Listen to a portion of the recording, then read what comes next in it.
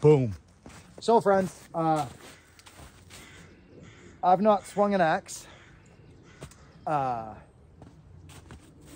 in over a month, okay? Over a month. And I've not even been able to literally, to go like this. I've not been able to go like this. I have to keep it down. Even now, it's just, you know what I mean? So it's coming and it's way better. I haven't been able to swing an axe, but I want to share something with you. This is an axe I made quite a while ago on a Killinger 28-inch, one of Killinger's handles, one of the most beautiful little handles I've ever handled, right? This is the axe I put together, and just, it's got a little bend in it, so I just thought, you know what, I'm just going to lay this off to the side, I'll keep it. And I've given it to my wife now. This is her little splitter now. And Ish, I believe, gave me this Sneddon's thing, and you can see the wife's put it to use a couple times. She told me the other day she smacked an overstrike. And I got to be honest, friends, this leather, whatever they're using at Sneddon's, if you like that look, go to Sneddon's, email them. I have nothing to do with the company. I've never met them, spoke to them, nothing. But when I see a good product, I don't need someone to do something for me to talk about their freaking product. This is a good product.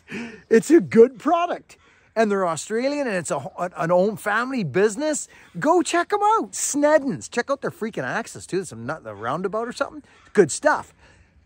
But this thing, I tried this 3 or 4 years ago just to see. Maybe longer ago, actually, now that I think about it. I freaking overstruck. I wanted to... I didn't even overstrike. I just went nuts on a pile of firewood like I usually do. It ripped off in about 3 or 4 hits, friends. This, I think it's to do with about, it looks to me like about 10 ounce. It's thick. There's something about it. Sneddon's. Go freaking see him if you like that. I like this for my wife. Tell him Buck and sent you. Just maybe, let's see. Let's see. So, I still can't really swing, but I can a little bit. So I just kind of go up and I use the left, you know, like, you know what I mean? I finish with the left hand. So I can still do it. I'm pretty still one-handed. This firewood's been in the truck now for quite some time. I got my new freaking Nick's nailed down constructed boots on. They're wicked. Freaking wicked. And I got to share something with you folks. Usually leather boots get cold in the snow in the winter. Well, my wife found these freaking whatchamacallits, insoles. Friends, they've got like aluminum on the bottom, like I guess aluminum or tinfoil or something, and padding on the top. Friends, I can feel my feet, but they ain't cold like my other ones. They're just not.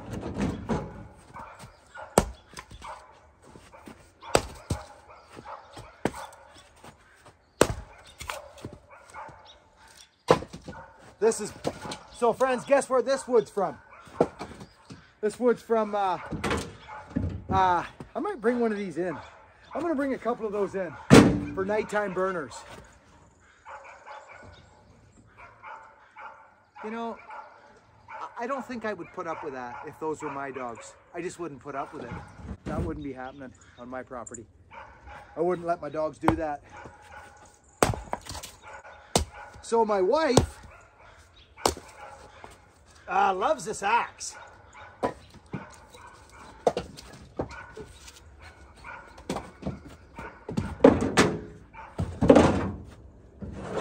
Check out this, friends. Look at that knot. You're not going this way through those knots. You're not doing it. Well, you might be. That's almost a nighttime burner right there. But I think I'm going to shank. You can see the knot right there. So that means there's probably a better chance of peeling off this side right here than the other side. So I don't have the stank in me right now. There we go. Make that a little smaller. There we go. You see what happened there, friends? See that?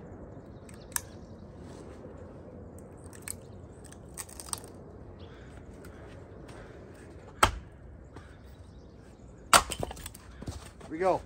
Now it's a little smaller. So we got that piece and that piece off the outside of the knot. Now we got that. Smaller, ready for the stove. Work around your knots, friends. Some of this stuff was really boring. Friends, who doesn't love a freaking interjection on a Buck and Billy Ray video? You just never know what's going to happen around here. Some people hate them, but that's okay. They'll get over it. I love them myself. Friends, listen, I got word from Eric at Ripsaw. I just want to talk about these boys for just a second. Remember we talked about that little 2511T with the little 1/4-inch sprocket and the smaller chain and the little kit that they sell that makes this thing get up and rip roar? I've had some feedback on that. And people that have had the regular saw and then gone to that kit, they're like, oh yeah. So we know this already, but it's good to hear that back for these guys.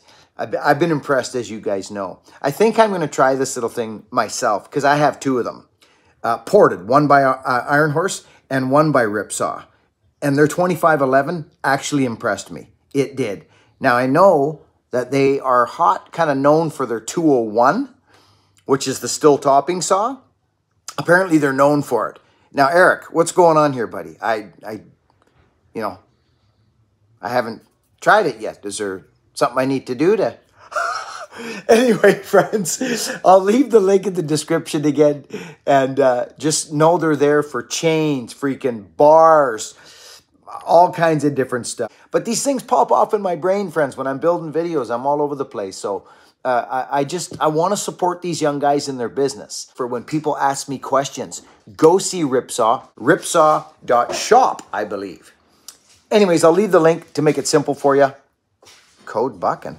That sounds crazy.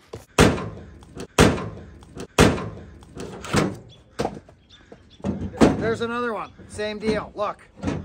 Right? See that? You're not going through it this way, friends. Don't waste your time. Don't do it. Just put it down and run with your knot like this. Right? Run with it over to the side, usually just a little bit off to the side. Not dead center because well, whatever, you do what you want, but it's going to go one way or the other. So you may as well squeak over to one side of the knot, maybe here a little. See? That's just what I suggest to you. There you go. That was almost center. Actually, that was very close to center. It found its way. See that? It found its way. It went in the almost dead center, actually, and she cranked over to one side. That's what they do. I'm not well yet, so...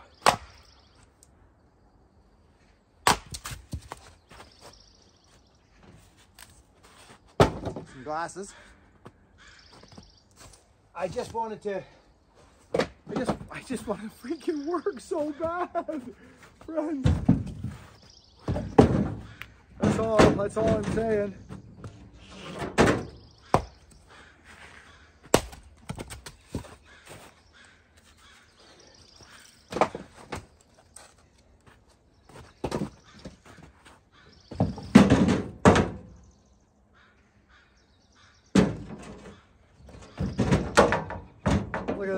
Look at this crazy, silly thing. Probably shouldn't go there. This axe is glorious. I can't get... Yeah, see, I can feel it. I better settle down.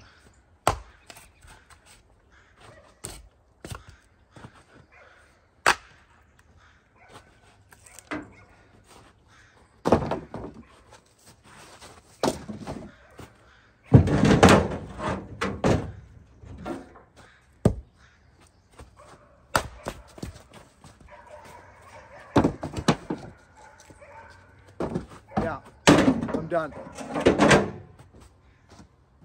Not pushing it. Not pushing it.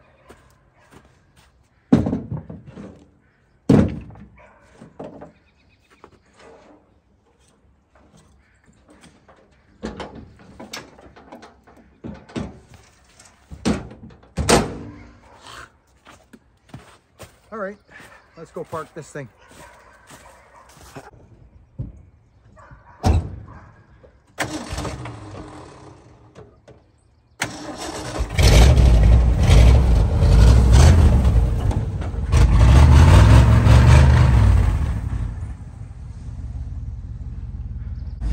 Young drivers,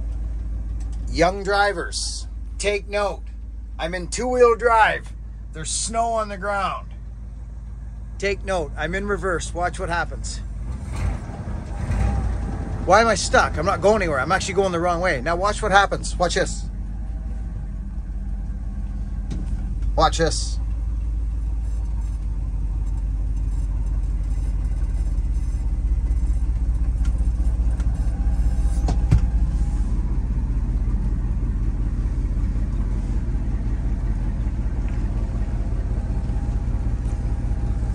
Look at, here, Miz will put you in the mirror. Look at me. I'm going up in the snow backwards. Friends. No fuel, none whatsoever. Now watch what happens as soon as I hit fuel.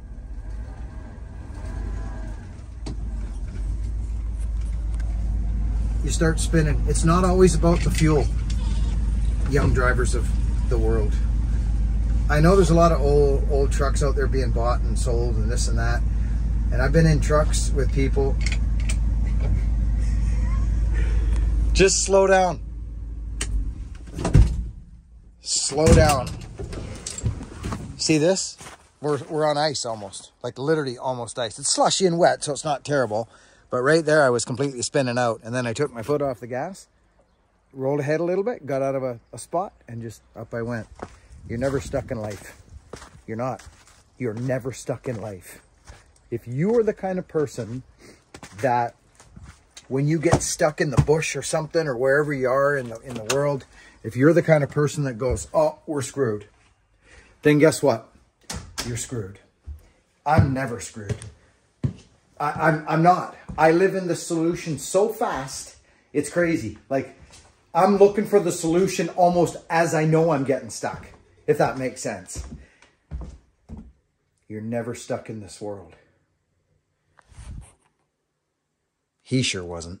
So friends, we had a little, a new subscriber pop in. I saw the comment, one of my lovely moderators and dear friends of the channel popped in and said, hey Buckin, there's a new subscriber. I noticed her, Poodle Daddles. Poodle Daddles, we love you, we see you, and we hear you. Thank you so much. I noticed you grabbed a little nugget from one of the videos, but guess what? So today, if you want, you can email Christine at buckandbillyray.com, and we got a shirt for you and your husband because we love you and we're happy you're here.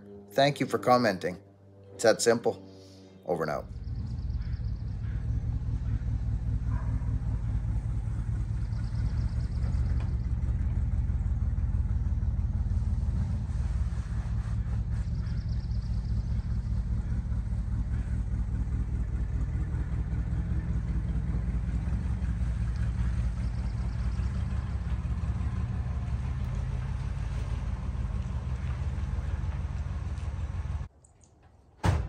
Found an axe in the mail, friends. Excuse me. Somebody gave me an axe. What was it called? Hang on a sec. I'll tell you. Thank you for the axe, by the way. Potter, maybe? I'll see if I can find his name. Adam Potter. Hey, Adam, I got your axe, buddy. Thanks, man. I appreciate it. Yeah, that's an old axe, American axe or something. Kind of look like a beat up Michigan. But thank you, pal. I appreciate that a lot. Thank you, pal. Okay. So friends, I got to be quite frank. I'm breaking these boots in, you see, here. Now. These. And I've only got one little hot spot on the sucker. That's it. And that's on the outside. Joey, good work on the boots. I know you guys had to cobble these together, and it's not something you usually do, is work on other brands, but I'm going to tell you something. I'm honored. And Joey, to see your intent, you working on them suckers, and by the way, by the freaking way, Joey, dude, Are you a dad? Did I hear from one of the fellas at Nick's Boots that you're a dad? I love this. I love hearing this, Joey. You're a good dude, man. You're in the video that I did there. And I really enjoyed your energy, buddy. You're a good man and an asset, a major asset to Nick's Boots. And don't forget it. You are appreciated there. I talked to a few of the fellas there and I saw your work and I got to be around you and you got the great energy, buddy. So keep up the good work and thank you for your efforts on these boots, buddy. I saw you in there just, you were cobbling. You were actually cobbling it together. And I know you were and I appreciate it and it was actually a favor to me. So thank you, buddy. I appreciate it. Friends, go see Nick's Boots if you're ready to open a... these guys give a hoot, man. I know I've talked about them lots, but I mean, they give a hoot, these people. You know, I like that in businesses. That extra mile, you know. You know, not this resting on our laurels here. I've been in business for this long and you can come to me type attitude. No, we come to you because of your name. That's why we come to businesses. People come to me because of my name. Cut trees because of my name. Not because of any other reason. It's your work, and it'll always be your work. Your work is your freaking name. Our stumps in the bush are our signature. I think I killed my GoPro. And when you look at the hillside and you go, you look at the lay of the timber and you look at this and that and you see how much a guy got done. That's your freaking name. It's not how hard you can yard on your suspenders or how much you can tell us about the biggest tree you cut down or slam your dogs into every stump you made looking all cool. Nobody cares about that stuff here on the hillside. It's about quota and safety and staying humble. That's where I come from. Open a newt. So that's the end of the story today. And do yourself a freaking favor before you fire up your power saw. Get down to buckandbillyray.com and get yourself a Get the Gullet. Because without getting the gullet, you're not cutting nothing. And then once you finish your cutting and you got your Get the Gullet, right? You cover that. Remember, Frankie or Freddie? Is it Freddie? I met Freddie at Walker's yesterday. Freddie, when we get this brand new shirt out on the website, head over to buckandbillyray.com. Come on. Buckin's Truckin'. Right there. Brand new. Pretty tickled about this shirt, friends. We'll let you know when she's up on the site. Not bad salesmanship, eh? I'm getting there, Christine. Work hard, be honest and be kind, do good things and justify to no one. Respect yourself.